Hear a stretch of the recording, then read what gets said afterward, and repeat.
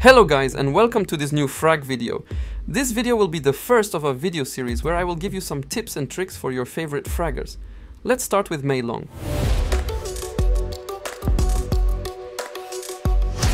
As you know, Mei-Lóng is a defense character, so her main weapon allows her to do a lot of damage to other fraggers, but is very weak on bunkers, as she is not supposed to attack your enemy's base.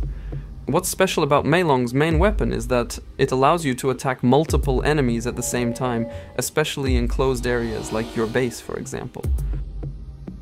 Her ability is a little bit more complicated. You can stack up to 3 charges that you can use when you want. To use them, you will need to aim and click at your target.